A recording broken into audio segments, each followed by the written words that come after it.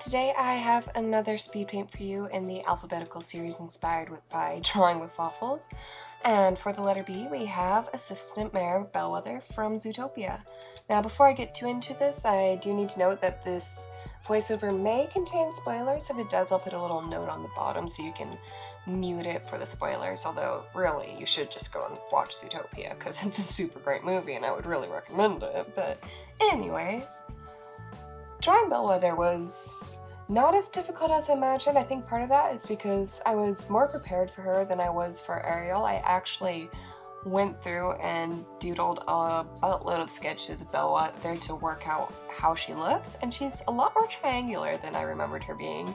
Like, I was trying to draw her very round and fluffy, but she's actually just a couple of triangles, like, stacked on top of each other. My original pose for this was a lot different than what I ended up doing. I had this idea of her standing in Lionheart's shadow with a sort of like face down perspective going on. You can see thumbnails of it when I switched to the reference page. I ditched that idea partially because I wanted to show off her design more, and also partially because it was just a really difficult design to draw. Like, I cannot do a bird's eye view. But I wanted to show off her as a character more than her storyline, I guess. So, as you can see, she's got her assistant, world's best assistant mayor mug, as well as a little flower. I think I like Bellwether as a character partially because she's cute and fluffy, and to be honest, I'm weak for any character who's cute and fluffy, but also because I think she as a character played well off of Judy. Judy in the film, her main motivation is to better her life as a prey, and she does this by working hard on achieving her goals and proving herself, whereas Bellwether has the same general motivation, but her method is more towards demonizing the people who she feels belittles her and puts her down. And I think this works well to put across the movie's message of both that you can achieve your dreams, but also that you don't need to destroy others to do it. And I think it was really well how they did it. My only complaint with that is that towards the end of the movie, Bellwether very much flips character to be this very evil, maniacal character. She goes on this whole, oh, I wanted power and that's why I did this speech, which I understand why as a children's movie they'd want to demonize the villain, but it does seem a little flat. But overall, it was still a really great movie, and I do still really love Bellwether as a character. Anyways, back to talking about the actual artwork itself.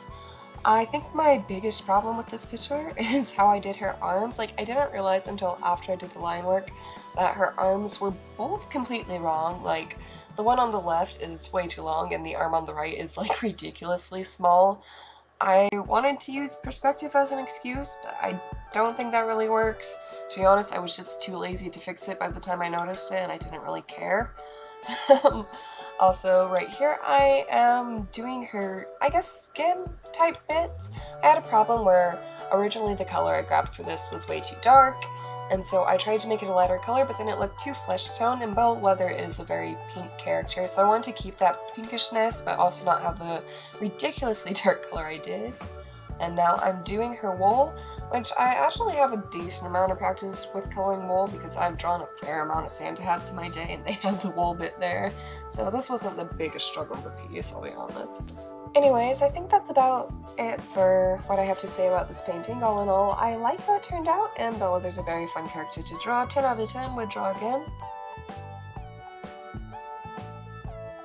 In other news, I have been doing Inktober and posting it over on my Twitter, so I'll have links for that down below. I might do a sketchbook flip through of it when I'm done. I'm currently trying to work on a better camera setup for my sketchbook flip throughs because I'd like to do more traditional work in general. My main problem is that all I have to work with right now is a phone camera and a cheap selfie stick. So I'm working on getting a tripod or something similar. So you'll see, like, in the future, if you see any traditional art videos, that means I've succeeded, and if not, that means I'm still struggling. But that's pretty much all I have to say right now. So thanks for watching, and hope to see you next time. Bye!